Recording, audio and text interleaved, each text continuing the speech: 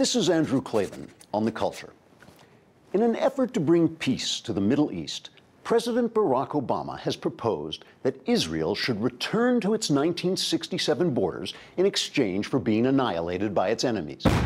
This would be an extension of the brilliant 2005 trade-off in which Israel gave up control of the Gaza Strip in return for being relentlessly attacked by rocket fire, while Palestinians voted to give leadership in the territory to Hamas, a terrorist organization bent on Jewish genocide.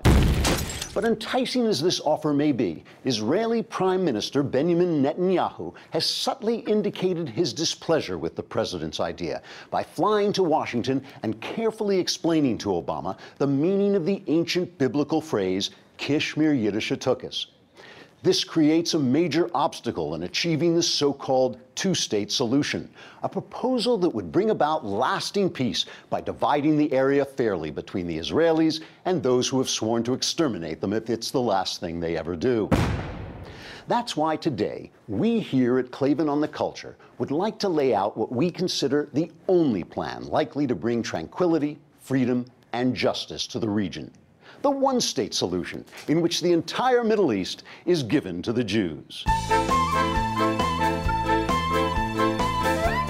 That's right. The one-state solution is a proposal of genius that would not only help the Palestinians, but would instantly achieve the noblest goals of the so-called Arab Spring. For instance, turning the entire Middle East into one big Israel will secure religious freedom for everyone in the area. As things stand, Muslim states either ban other religions completely or torment their practitioners to the point of extinction. Not so Israel. Although Jimmy Carter and other leftists pretending not to be anti-Semites have accused Israel of practicing religious apartheid, the fact is Muslims and Christians have full freedom of religion in the Jewish state. They can and do vote and serve in the Israeli parliament and Supreme Court.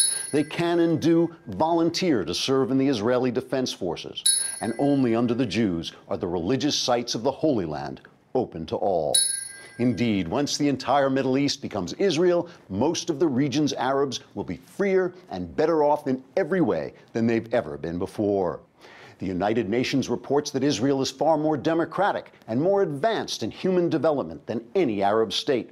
And of course, only in Israel is that half of the population sometimes known as women, or sweetheart or baby, given full human rights. Handing control of the Middle East over to the Jews is such a terrific idea.